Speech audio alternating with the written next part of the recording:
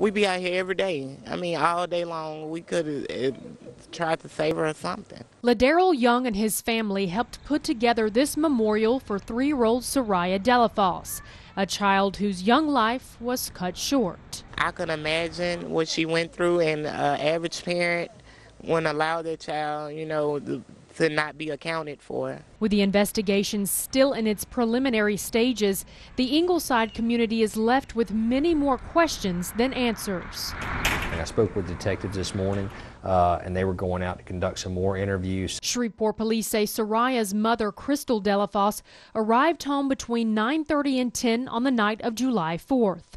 Authorities say Soraya was in the car at that time, and that's where she stayed until her lifeless body was discovered about 4:30 the next afternoon. Well, we're working very closely with Dr. Toman, the folks over the Caddo Parish Coroner's Office, as this moves forward. So everything that could potentially be of any evidentiary value is being collected. In the meantime, neighbors like Young question how so many hours could have gone by without anyone looking for little Soraya. You have to get up in the middle of the night to use the restroom or something, check on your child or something. You're just not going to forget about no baby.